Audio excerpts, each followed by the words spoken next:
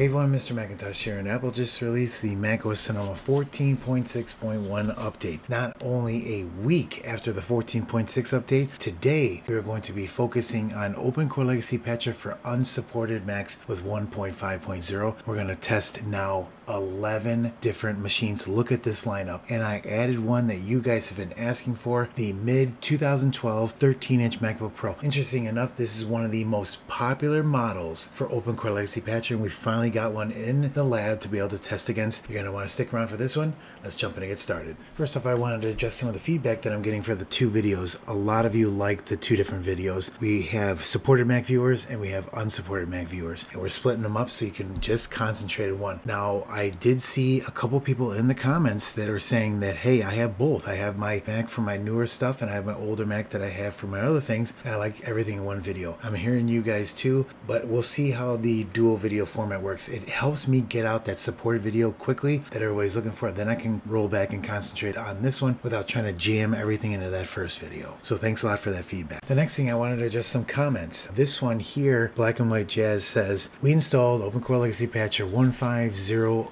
2 months ago. Why are you talking about it as if it's just out? This is actually a great question, and I want to answer this.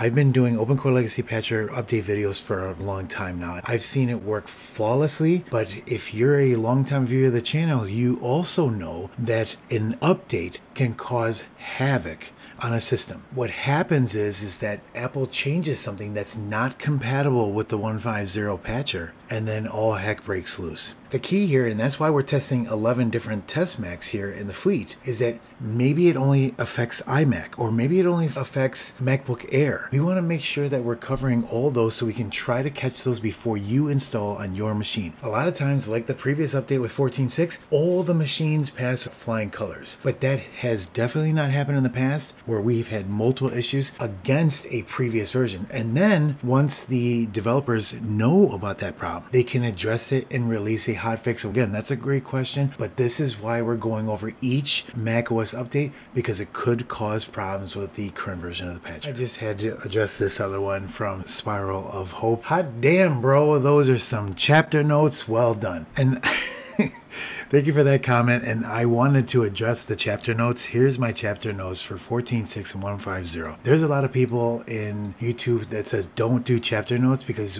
why do you want people hunting around in your video? You want them to watch all the video for watch time. Well, I think that's bull crap, and nothing annoys me more without having to get to the point where I need to go. And don't get me wrong, I know I go into all these things really deep and it can go on long. So that's why I put these in here. If you don't want to hear about this or that, you can go to the exact point in the video that you want to, and that's what I hope you guys want. And most of you, I can see by the numbers, you watch the entire video, and I can't tell you how much I appreciate it. One more I wanted to cover was from Susan G, and she mentioned testing applications. I tried to do the best I can to bring as many Macs into this, but application testing has been a problem. And she mentioned that, hey, the TV app crashes. So I'm going to try to see if I can launch a couple apps and do a little bit more app testing for some of the machines to get some of that out. I tested it on 2011 iMac just a second ago, but I didn't test it on that 2012 mini. So we'll do that in this video and keep these comments going. I'm going to try to make these testing videos with this feedback that you're giving me.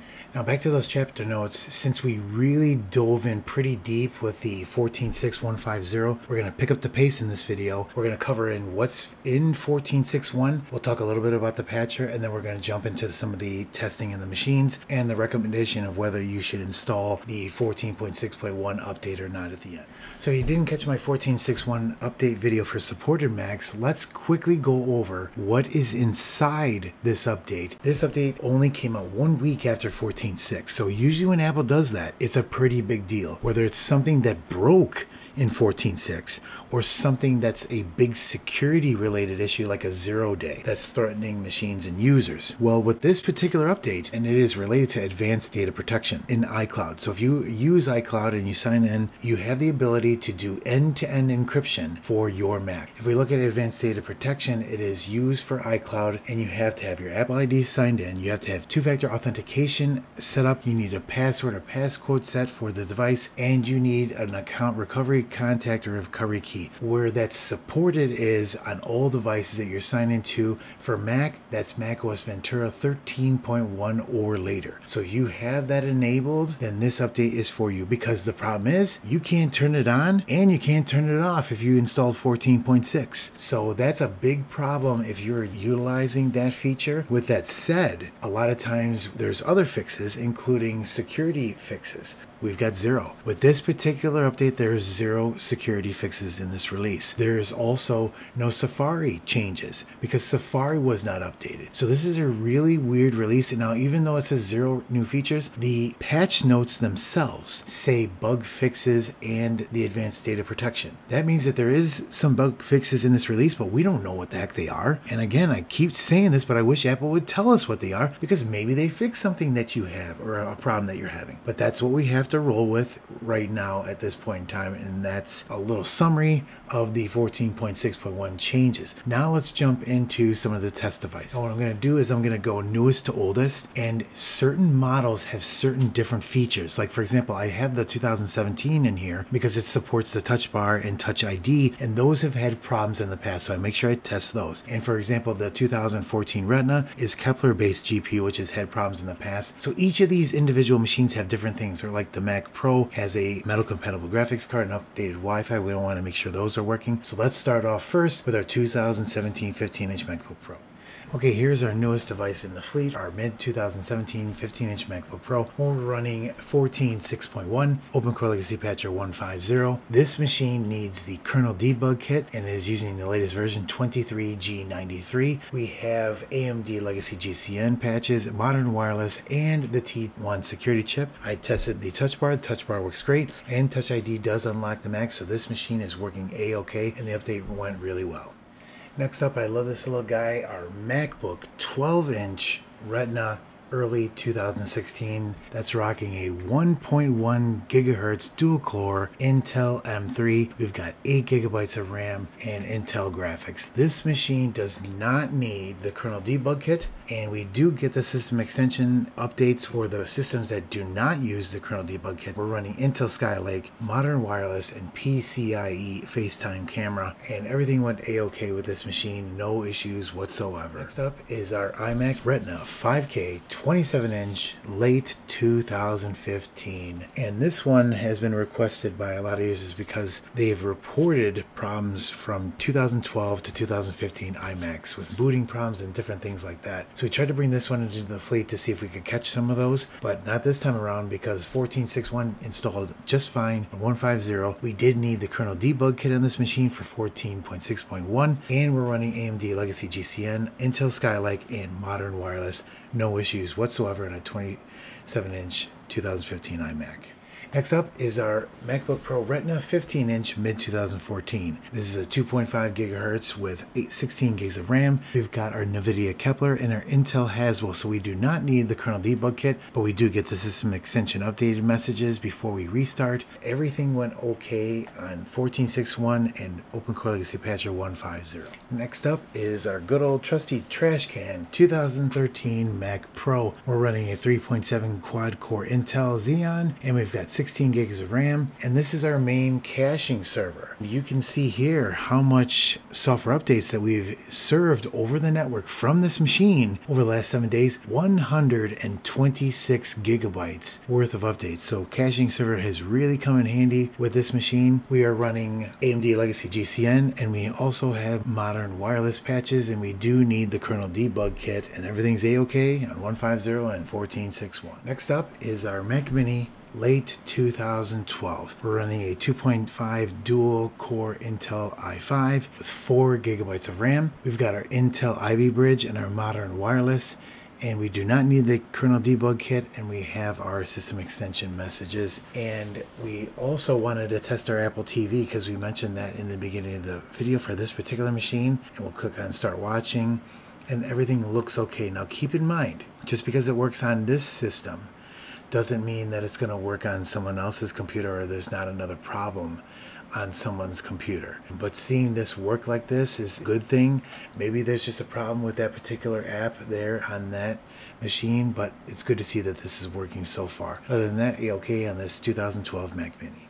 Next up is our new entry in our fleet, our mid-2012 13-inch MacBook Pro running an i5 2.5 gigahertz dual core with Intel HD Graphics 4000 and 4 gigabytes of RAM.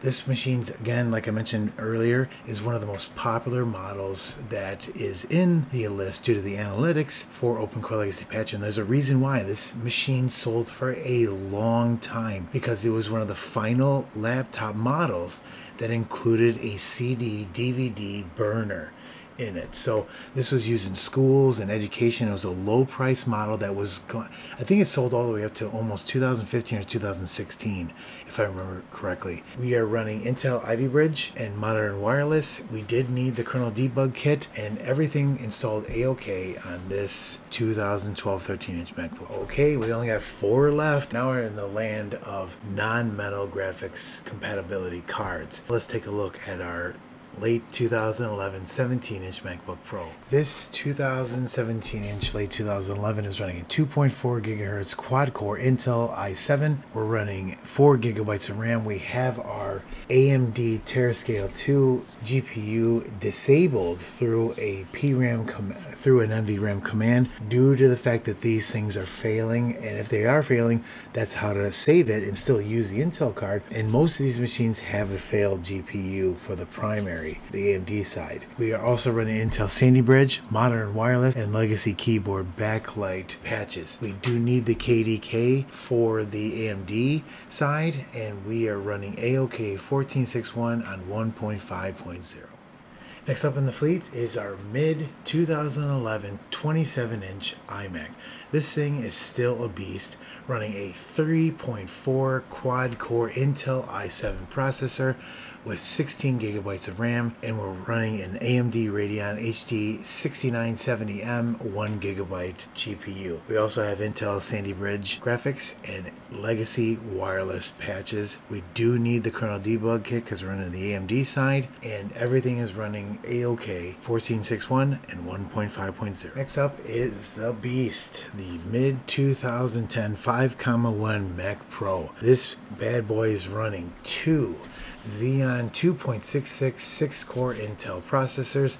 It's running an upgraded graphics card with Nvidia NVS 510 2 gigabytes, and we are also needing the modern wireless patches and legacy USB 1.1, and we needed the kernel debug kit. I wanted to show the difference between these two messages. Normally you will see, unless you're connected to Ethernet, the warning about not being able to check if there's any new releases of OpenCore Legacy Patcher before the patching begins. And it says be aware that you may be using an outdated version for this OS. If you're unsure, verify in GitHub that OpenCore Legacy Patcher 1.5.0 is the latest official release. I always mention this, we should make sure that we're on the latest version before we patch, so you shouldn't even have to worry about this.